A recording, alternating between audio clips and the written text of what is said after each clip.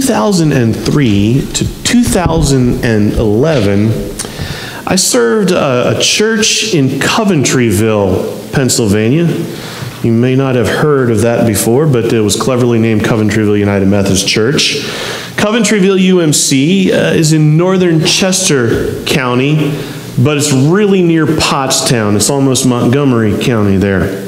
In some ways, Coventryville reminds me of Ruhl's, of our church and our community here. It was a little bit of a destination church like we are, meaning it's kind of a little bit off the beaten path, surrounded largely by a rural setting. There's scattering of houses here, little development there, but lots of farms, lots of open ground, lots of woods in between, a couple little towns nearby. You know, when you see a church set apart like this, you wonder, well, how did that ever get there? Well, the town of Coventryville made it on the map because back in the 1700s, there was iron discovered in them there hills. And so there were iron furnaces that were built up. Again, it reminds me a little bit about Mannheim here. Iron furnaces were built to process the iron ore. The family that built those furnaces built up a community around the furnaces to support the business. Early on, that family entered into a business arrangement with a guy by the name of Ben Franklin. Yeah, that Ben, Mr. Post Office, Mr. Key on the kite and electricity, and go to France there to try to iron things out for the colonies at war with England. They entered into a relationship with Franklin there, and they built Ben Franklin stoves. I don't know, any of you ever heard of a Franklin stove? You can find replicas of those today, but the original Ben Franklin stoves, every single one of them was cast in those three furnaces there that made up the community, the center of the community. So a little bit later on, war breaks out. There's a pesky little war in the 1700s you might have heard of, right? The Revolutionary War, 1776, etc. And notable when the war broke out is that it's documented that Washington and some of his officers, some of the staff would come from Valley Forge when they were holed up for the winter there. They would come up to Coventry and they would enjoy the hospitality of the ladies of Coventry there that got the church going. So it was really kind of a cool thing to think about walking out in front of the church there. This street here, this is a street with these historic buildings. You know, Ben Franklin walked down this street. George Washington walked down this street. Well, when war broke out, it was more than just a connection that Washington came to visit. The furnaces switched from making stoves to they started making cannonballs for the Continental Army. You know, if you are an expert or if you have any interest in history or you just remember a little bit of those lessons from way back when, one of the huge factors in the outbreak of war between the colonists and England was taxes. Taxation without representation was horrible. Oh my goodness. It was a huge, huge issue. You know, taxes were just as popular then and just as divisive then as I think that they are now. And it turns out taxes are just as popular and divisive then as now as they were in Jesus' day. In Jesus' time, there were revolts over taxes. Revolts would happen every few years. Somebody would really get upset and they would gather a few followers and they'd try to do something and enforce their will. That never ended well. When someone would revolt about taxes and gather 3 or 4 or 100 people around them, the Roman legion would come in or the Roman garrison would come in and would squash it. It would squash them hard. That usually meant blood. The worst of those revolts and the worst response to that came after Jesus. But before Matthew probably wrote this very gospel we're going to look at today. And that particular revolt led to a war that lasted from 66 AD to 70 AD. It ended with Jerusalem overrun by the Romans. Historians describe how blood ran in the streets to a staggering level. There's some historians that talk about blood running in the streets to the depth of the breast of a horse. It's just unbelievable the way it's described. In addition to all of the killing and the bloodshed that happened, the final result of that revolt there over taxes was that finally, ultimately, the temple is destroyed. It is an incredibly defining moment for the folks of Israel there. In fact, to this day, the date that the city was attacked and the date that the walls fell and the date that the temple itself was destroyed are still commemorated to this day as days of deep, deep, deep sorrow and sadness. To say that taxes are a touchy subject is an understatement. Taxes for the Israelites were an incredibly touchy subject. But it is taxes that are at the center of our passage that we have for today. I'm going to read for you, and I would encourage you, if you have your Bibles, open them up. Just keep it open so you can follow along. I'm going to read for you Matthew chapter 22, verses 15 to 22. Matthew 22, 15 to 22. Then the Pharisees went out and laid plans to trap him in his words. They sent their disciples to him along with the Herodians. "Teacher," they said, "we know that you are a man of integrity and that you teach the way of God in accordance with the truth. You aren't swayed by others because you pay no attention to who they are. Tell us then, what is your opinion? Is it right to pay the imperial tax to Caesar or not?" But Jesus, knowing their evil intent, said, "You hypocrites, why are you trying to trap me? Show me the coin used for paying the tax." They brought him a denarius. And he asked them, "Whose image is this? And whose inscription?" "Caesar's," they replied. Then he said to them, "So give back to Caesar what is Caesar's, and to God what is God's." When they heard this, they were amazed, so they left him and went away. This is the word of the Lord. Thanks be to God. Well, what we have here today on the surface seems like a pretty simple, straightforward story. We have Jesus in or near the temple. That's important. We should note that here. This is the final week. It's leading up to his crucifixion. We have Jesus in or near the temple, surrounded, of course, by a crowd of folks. And in come Pharisees and Herodians to confront him. And it reminds me maybe what we see here today a little bit in our own political discourse. It reminds me modern situations, a modern political debate or town hall or interview. Jesus here, surrounded by the crowds, confronted by the Pharisees and Herodians, gets hit with a gotcha question. The idea here is that we want to trap Jesus. We want him to slip up and say something that we can use against him. And that's the gist of what we have here today. Simple enough until you dig a little bit deeper.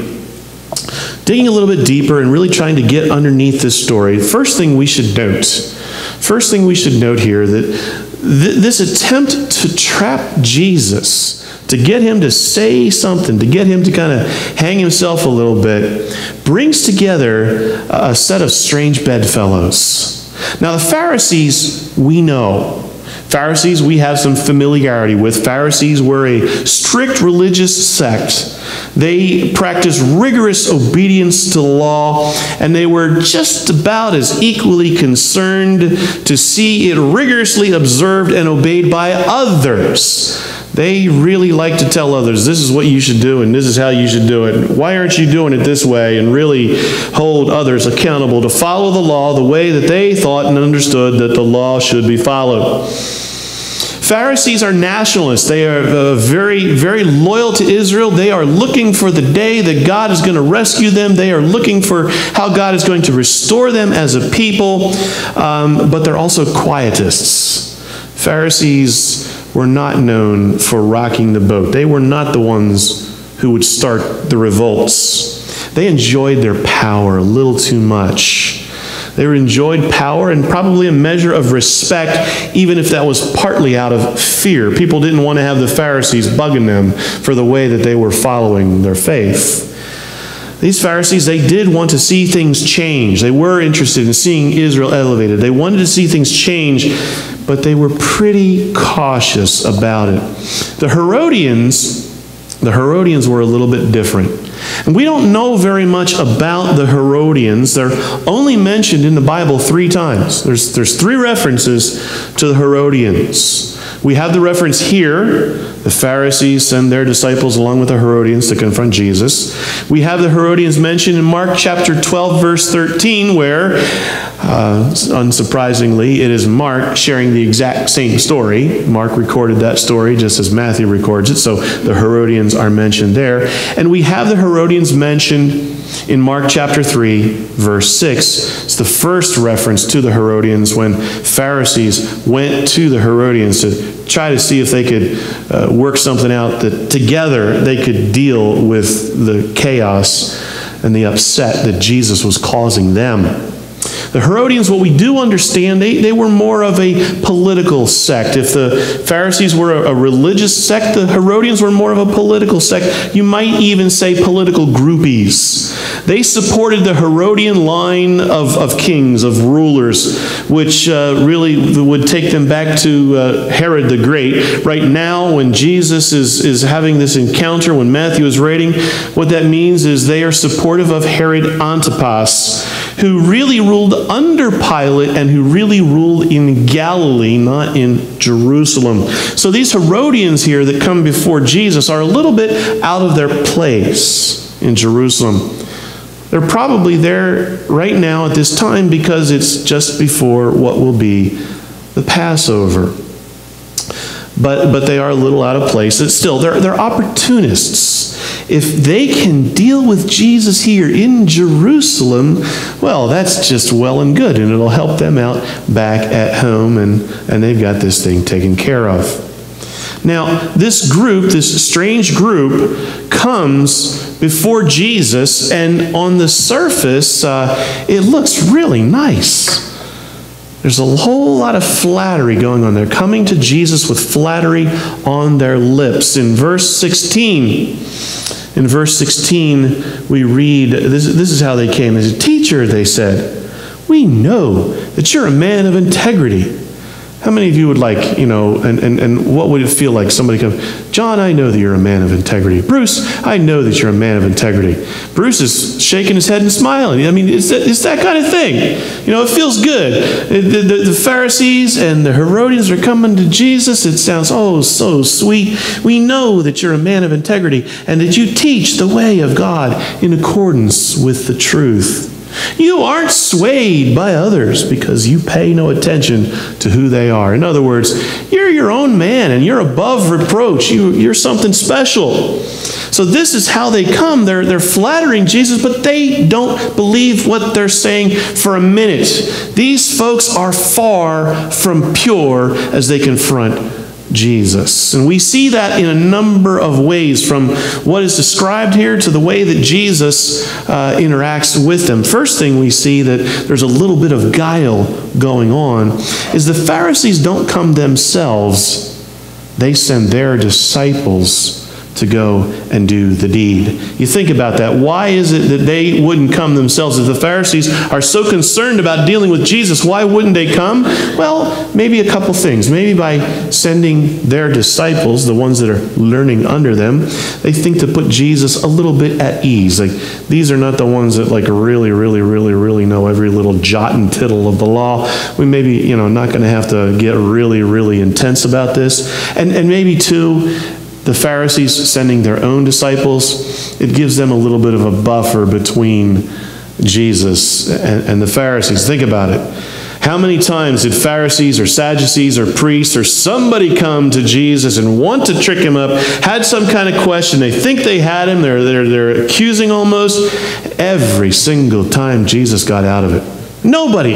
nobody laid a glove on Jesus. So maybe the Pharisees think, oh shoot, this is not going all the way forward. Let's send our disciples here and see what, maybe, who knows.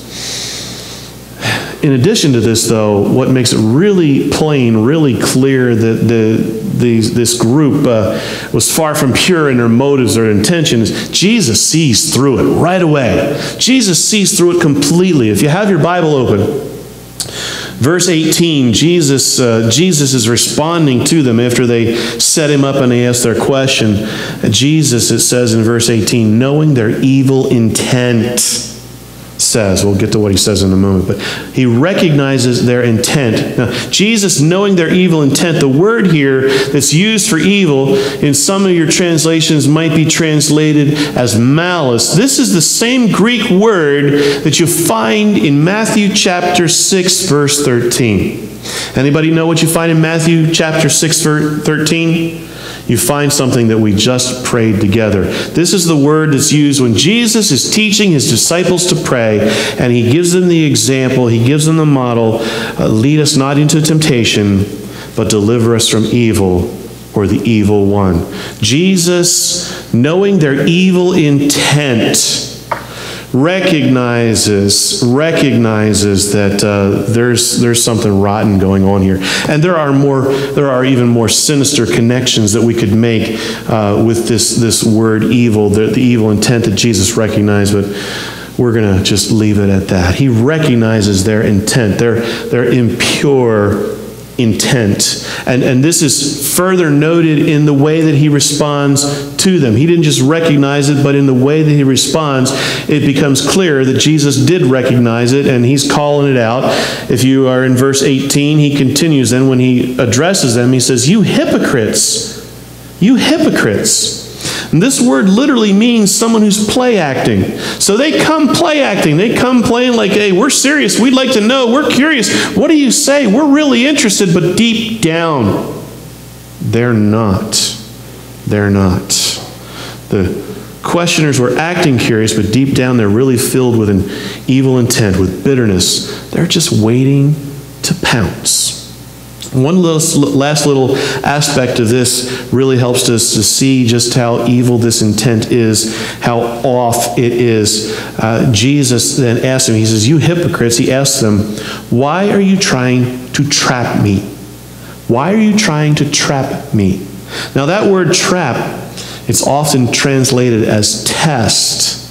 The Greek root, the root of this word, what it means in its fullest extent, its most basic extent, is to solicit evil. Jesus is asking them, why are you trying to get evil out of me? Why are you trying to get evil out of me? Jesus is being tested by more than a question here. Jesus is being tested by evil. Plain and simple. If this was a movie, if we were in a movie right now, the music in the background would be eerie and it would be suggestive. We know that bad things are afoot. We'd be clenching our arm rests in the movie theater because this is just wrong. It's just wrong. And we have the question itself. We come to the question itself, the issue, the tax. Now, everybody knew that something was coming when they see the Herodians and the disciples of the Pharisees coming. Everybody knows something's coming when they see them coming, starting to circle, starting to flatter. But here it is, evident to all that what is up. The trap is clear. We have a question that's posed oh so innocently, so properly. Hey, is it right to pay the imperial tax to Caesar or not? Coming as the question comes, from the ones that it comes from, in the setting that it comes from, this question really means, is it in accordance with God's will? Because that's the only thing that the Pharisees were concerned about. Are we following God's will? Are we living God's will? Are we practicing God's will? The question really means, is paying the tax, the imperial tax, the tax to Caesar, in accordance with God's will? Does it square with who we are as a people, with our scripture, with God's word? Now, the Pharisees and the Herodians, concocting this little thing here, expect that it should be a yes or a no answer, which will ultimately be either offensive or treasonous. A yes answer to this is going to be offensive to every self-respecting Jew, every person who believed in Israel as God's chosen special people, every person there that believed that God is the ruler and Rome is some kind of oppressing usurper. A no, it's not okay, is going to maybe make them happy, but it will be treasonous and put Jesus at odds with those Romans who imposed the tax. Either way, the Herodians, the Pharisees, they expect that Jesus is going to put himself at odds with many. He's going to end up in danger with a problem from this question. Now, let's just pause here a minute. Why all the fuss over a simple tax? I mean, I get it. I don't like paying taxes. Dave, do you like paying taxes? Nah. Eddie, do you like paying taxes? Who here likes paying taxes? None of us love, but we pay all kinds of taxes, and there's a lot of taxes we pay, we don't even think about it. When you stop to get gas in your car, you're thinking, man, oh day, look how much tax there is. Now, when you go out to buy that new pair of shoes or a book or whatever it is, grass seed, are you thinking, gee whiz, look at all that tax? Maybe when you're buying a car, you might think about it, but we pay all kinds of taxes that we don't even think about. This tax, it's a single denarii, one time per year. Really not that much. And there were other taxes in Jesus' day imposed by Rome, ones that felt far more onerous than this. There was the ground tax that taxed what a person grew. If your livelihood was grain or grapes or olives, you would get taxed on that, 10%, 20% or more. There was an income tax that, well, it was tax on your income. If you were a carpenter, a stonemason, or some kind of merchant, you got taxed on your income. These taxes were anywhere from 10 to 20% if your tax collector was honest. Because if your tax collector was not honest, they might say, well, John, here's what it is, but I'm not going to clear this on the books unless you give me, And that was how tax collectors often made a little money and padded themselves. They charged more. So, you can get if people are upset with the ground tax and the income tax, but this is it's a simple poll tax. It's really just a simple census matter. Every male between 14 years old and 65 years old has to pay 1 denarii per year. So what? Well, much like colonists in America took issue with what particular taxes represented, the Jews took issue with this tax above others. And it was the way that it had to be paid, and it was what it represented that made it so reprehensible. Now, the way that it was to be paid was simple enough. You had to give a silver Roman denarius. The problem was, and the issue that many Jews had with this, is this coin was minted by Rome, and it had on it the image of Caesar. In this time, it would have been Caesar Tiberius. And there were words on this coin, along with the image, to the effect, Tiberius Caesar, august and divine Son, High Priest. Jews, you probably understand and remember from the Old Testament, are forbidden to make images of anything that might be construed as an idol. And here we have an image with an assertion of divinity. The image of Caesar with the assertion that he is divine Son, he is high priest. This wasn't just dirty money. This is unholy money. Now, additionally, many saw paying this tax as somehow an admission that Rome had the right to rule. It's one thing to acknowledge Rome is ruling because they're more strong, powerful than we are, but some saw this as indicating that Rome had the right to rule, which the Romans in part meant it to do. They meant it to be an affirmation of we're ruling and you're being ruled. On a deeper level, if you really want to get what offended people deep down, and some of them may not even been able to quite verbalize this, but on the deepest level, the most basic level, this tax had the effect of forcing the Jews to pay for their own oppression by the Romans. This tax supported Roman rule over them. This tax supported the Roman government, Roman administration. This tax supported Roman soldiers who would enforce Roman will and Roman law over them. So it was offensive in so many ways. It's interesting to note, talking about this tax, Jesus, he says, "You hypocrites, why are you trying to trap me?" Verse 19, Jesus says, "Show me the coin used for paying the tax." Jesus calls for the coin in question. He's going to use it as a visual aid. Note, he calls for the coin. Seemingly, he doesn't have one. But they, and here we have to understand, it's these Pharisees and Herodians, they had one. And in the temple area to boot. You know, our text today is 8 short verses. It's shaping up a lot like dynamite. This is a loaded question that Jesus is facing.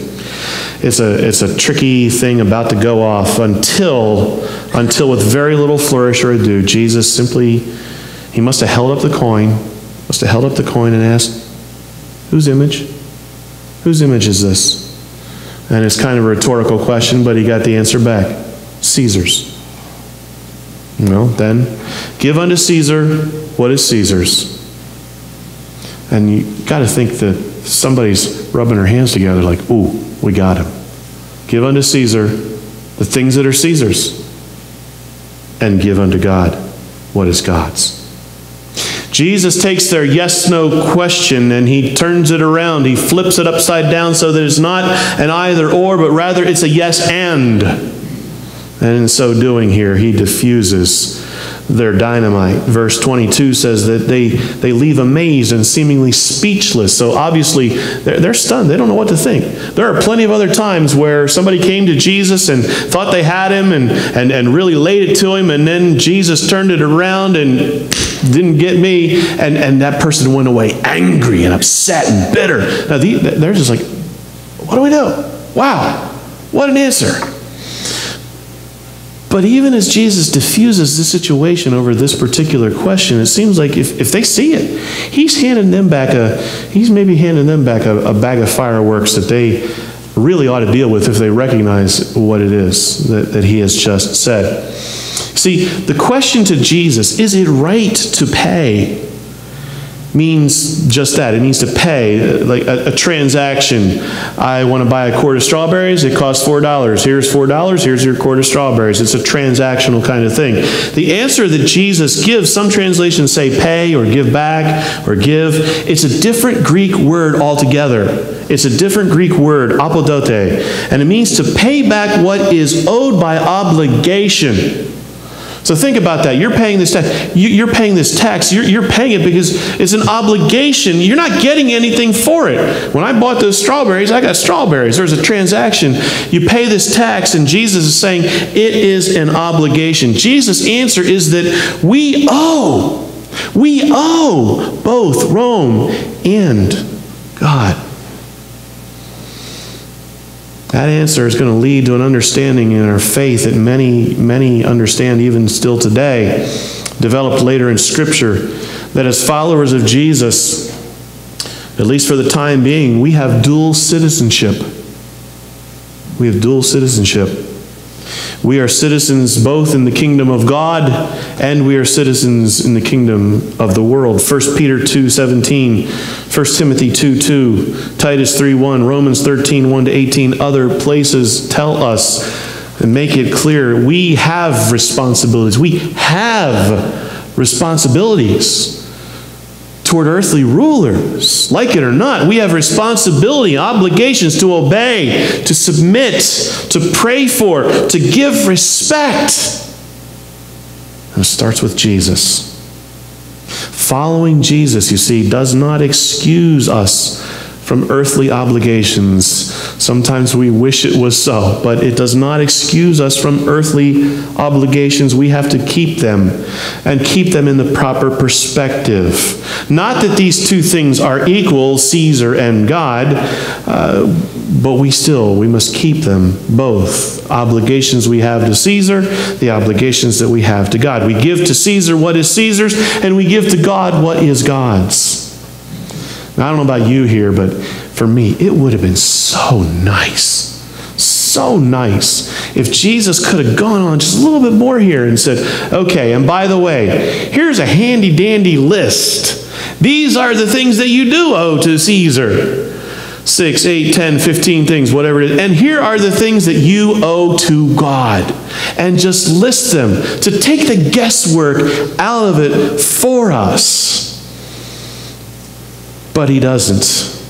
All we can say for sure that we owe is taxes. There has to be more, though. There has to be more.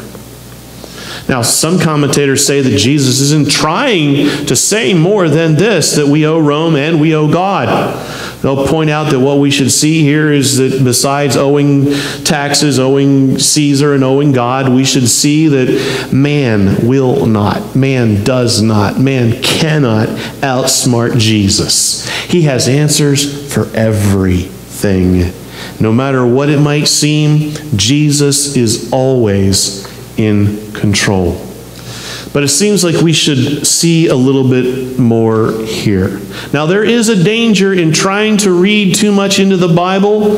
We can find ourselves in places where we shouldn't. But still, Jesus doesn't give a simple yes or no. There's no simple rule here. Jesus gives us a principle. Give to Caesar what belongs to Caesar, and give to God what belongs to God. So what does belong to Caesar and what belongs to God? While we don't have any clear specifics, Jesus doesn't list, there seems to be something in our text today that might help us to begin to separate, or at least to really think about what belongs to Caesar and what belongs to God. When Jesus asks for that coin, he asks whose image is on it. The Greek word is icon, E-I-K-O-N. Whose icon, whose image is on this? And the coin, of course, bears the image of Caesar. It is a thing of Caesar's world. It belongs to him, or it belongs with him. It belongs in Caesar's world. Humankind, you and I, in contrast,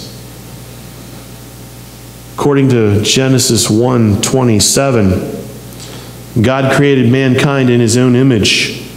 In the image of God, he created them. Male and female, he created them. Somehow, we bear the image of God, and we belong to him, not of this world. Rome meant the poll tax to make a statement about their claim